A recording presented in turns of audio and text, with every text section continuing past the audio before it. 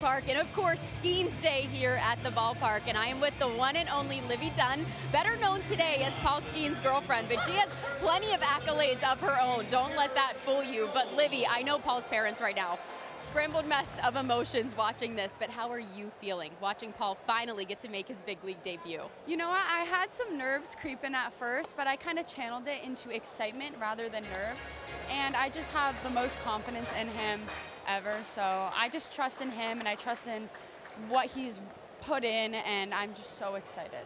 Is it easier to be excited though when you look around and see the crowd inside of PNC Park all showing up in support of him? It's amazing. I mean, the support here is awesome. Pittsburgh has been so welcoming. Just seeing people wearing Air Force stuff, wearing LSU stuff, wearing Skenes jerseys. The support here is unreal, and I love it.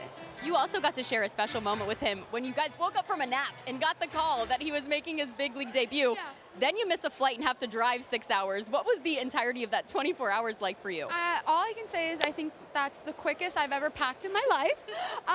Yeah, we just woke up from a nap, and he had a few missed calls, and he got called up. And then he was like, let's pack, and then we hit the road. It was so exciting.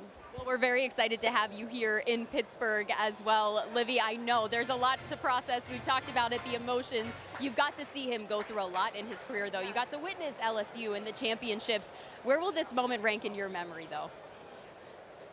I mean, I have so many amazing memories with him, but I know how hard he's worked for this moment and all the hours, and I just know what a hard worker he is. So this is probably one of my favorite moments I've ever seen. Like, seriously, there's nothing that can top this. I'm just so proud. Well, as an athlete yourself, and congratulations on your national championship, by the way, is it harder to watch him compete or compete yourself? I always say it's way harder to be the person in the stands watching, because I'm not in control.